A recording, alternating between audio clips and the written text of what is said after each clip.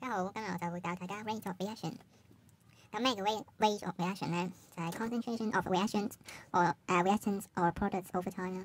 咁佢單位係 mol cube per second， 即係1秒有幾個濃度嘅變化啦。咁咧以 differentiation 嚟講咧，即係一個微積分啦。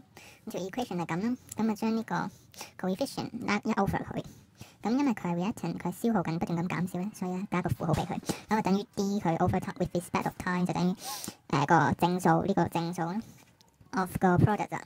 都見到啦 ，only can find rate of reaction by experiment 啦。咁咧主要有兩個要你揾嘅嘢就係 average rate， 揾一個rate over a period of time 啦，一段嘅時間，或者 instantaneous rate， 即係揾你嗰一 moment 嗰一刻嘅時間嘅 rate of reaction 啦。咁咧點樣揾咧？就畫條 tangent 喺條 graph 嗰度啦，就揾嗰個 slope。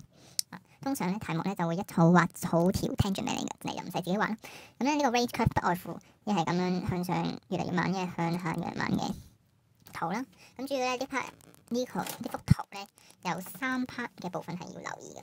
咁咧首先咧就係 at the beginning 啦，然之後咧中間啦越嚟越慢啦，同埋咧最尾嗰一刻咧係停咗，主要分成呢3 part 啦。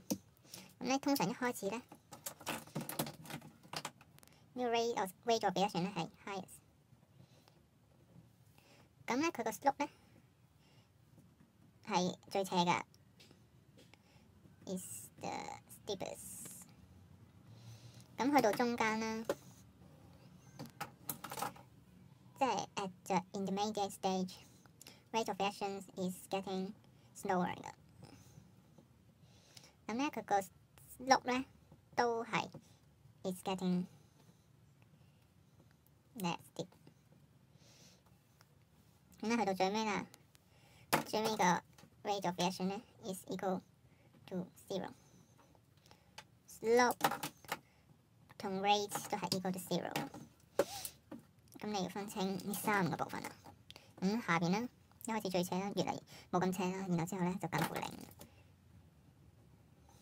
咁佢 react 晒咧就去到0啦，未 react 晒就高啲啦。咁咧即係好似我嚟緊要講嘅，就係咧睇 graph 就主要有2樣嘢要注意啦，就係佢嘅 slope， 因為佢 slope 咧就代表咗佢個 rate of reaction 啦。咁其次咧就係佢個 maximum height， 即係由呢一點去到x-axis 啦。咁代表啲咩咧？就係代表 number of moles of product formed or reacted， 即係咧佢用咗幾多個 number of mole 去做呢個 reaction 咧，咁都可以睇呢個 height maximum height 嚟揾到嘅。咁又嚟翻正題啦。咁有咩 factors 去 affect 呢個 rate of reaction 咧？